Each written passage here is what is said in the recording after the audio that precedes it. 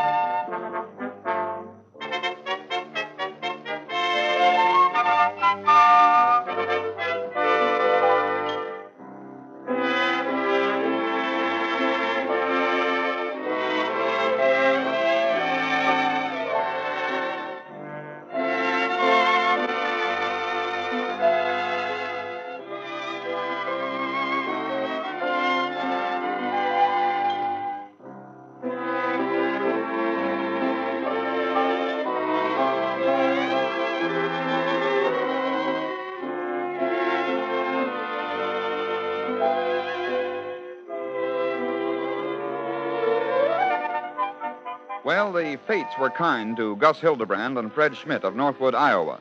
Gus and Fred were driving along in their car over a snow-covered road. The snow made it rather rough going, and then suddenly their car skidded and turned over.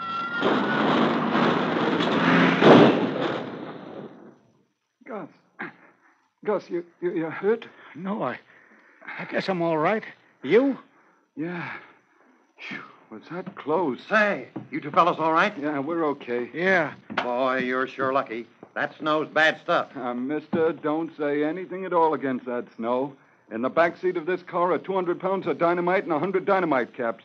The snow may have turned us over, but it cushioned that dynamite and kept it from blowing us to kingdom come. Yes, sir. Fred Schmidt and Gus Hildebrand turned over in their car because of the heavy snow in an accident that might have killed them. Yet, the same snow saved their lives. Can you imagine that? Of course, you know who the patron saint of France is. Yes, indeed, it's that intrepid warrior maid of Orleans, Jeanne d'Arc, Joan of Arc. But just how long would you guess Joan of Arc has been Saint Joan? Go ahead, just make a guess. 100 years? 200? Well, it may sound strange to you, but Joan of Arc, who lived during the 15th century and was burned at the stake on May 30th in the year 1431, was not made a saint until she was canonized by Pope Benedict XV in the year 1920, almost 500 years after her death. Can you imagine that? Fortune comes to him who seeks it. There's an old saying that the school books will throw at you to prove that success is 1/10 inspiration and 9/10 perspiration. But never was that saying more discredited than in the case of Timothy Dexter. His amazing run of fortune probably qualifies him as the world's luckiest man. Why? Well, listen to his amazing story. It was just after the American Revolution that Timothy Dexter, a Massachusetts native, went about the shops of Boston doing this. Good afternoon, sir. What can I do for you? My name is Timothy Dexter. I would like to know if you have any continental money. Do I have any? Mr. Dexter, I have more than I want. I have drawers full of that worthless, dirty paper. Very well. I'm willing to buy all you have. And another thing. What? You want to buy that worthless stuff? Yes, all you've got. I'll pay you in guineas, shillings, Spanish pieces of 8, or whatever you choose. So Timothy Dexter went about buying worthless continental paper money. Worthless because the newly formed United States of America had no financial credit abroad. People called Timothy Dexter a crazy man, and it looked as though he were. Then something happened. A man named Alexander Hamilton did amazing things about the credit of the United States, and the people found themselves natives of a country with sound financial institutions. And Timothy Dexter, on a crazy man's hunch, became wealthy. But you'll say that wasn't luck. Timothy Dexter was shrewd. Yes, but his story isn't finished yet. Determined to continue in business, Mr. Dexter bought a huge consignment of warming pans, those long-handled copper affairs with perforated tops, which were placed in bed to take off the bitter chill. Dexter bought them and sought out a ship's captain. Captain, I want you to take a cargo to the West Indies for me. All right, Mr. Dexter, and what might the cargo be? Warming pans.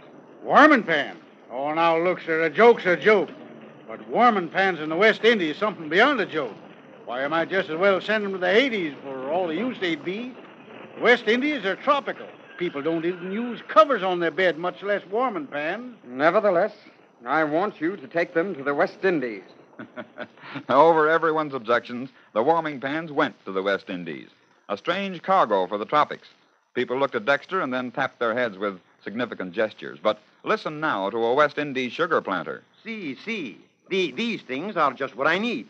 You see, senor, when we boil the sugar to get molasses, we must have long-handled pans to dip out the molasses. And the tops of the pans with the holes in are just right for straining. Can you imagine that? The West Indies planters used the warming pans for bailing molasses out of the kettles. And once more, Timothy Dexter realized a huge profit on a harebrained venture. Shrewd again, you say? Well, now listen to this. No, Timothy Dexter's nightmarish story isn't over yet. For while he was engaged in building a ship, he overheard the captain say that the vessel needed stay stuff. Timothy immediately misunderstood the term, and thinking the captain meant the same sort of stays that went into, of all things, women's corsets, Mr. Dexter went out and bought all the whalebone he could find. His storerooms were glutted with whalebone, while all of Massachusetts laughed at the Dexter's fantastic mistake. But it wasn't long before... But I tell you, sir, there isn't a piece of whalebone to be had. And with this new style for women coming in, the corsets must be lined with whalebone. Forget it. We've got to have it. A man named Timothy Dexter bought a huge lot for some outlandish purpose. He'll charge a stiff price, sir. All right. We'll charge a stiff price for the corsets. But get that whalebone. Once more, Timothy Dexter's amazing luck propelled him into the lap of smiling fortune. But still he went on and on. His next venture was a shipment of cats, Bibles, and woolen mittens to the West Indies. The West Indies again. What possible use could there be for cats, Bibles, and woolen mittens? But Dame Fortune showed her pearly teeth again. A plague of rats infested the West Indian warehouses, so the cats were bought. A religious revival swept the West Indies, and the last Bible was sold at a profit. Then, to crown this lopsided adventure, a Danish merchant who just happened to be at a West Indian port thought the woolen mittens just the things for those cold Baltic nights, and he purchased the entire shipment. Can you imagine that? By this time, Timothy Dexter was a merchant prince. He was dubbed Lord Timothy by an amazed and staring populace. Now for the staggering finish to Lord Timothy's mercantile adventures. Carrying coals to Newcastle had always been a phrase denoting the utmost in folly, for Newcastle was the great British port out of which went great quantities of coal. But Timothy didn't care about that.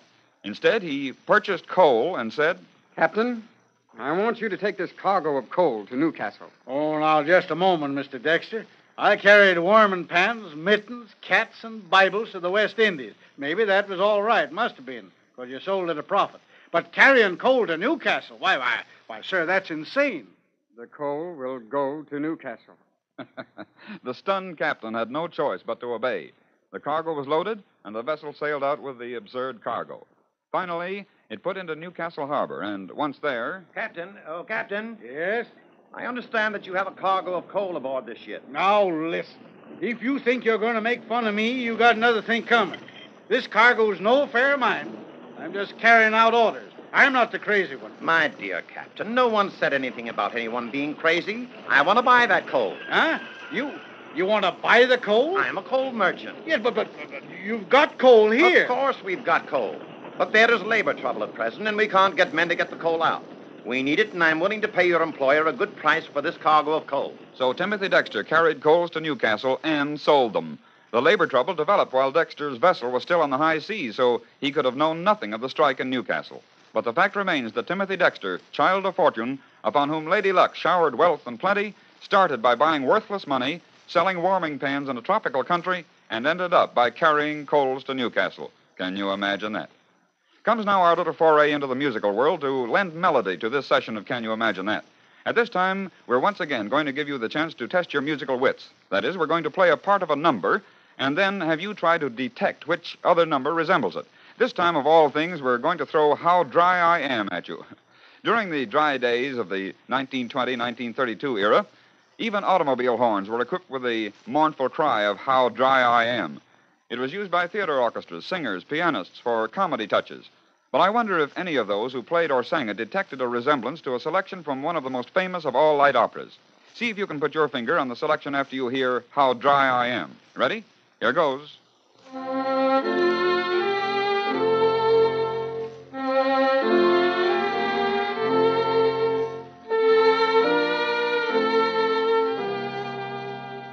Now listen to the same melody as a waltz.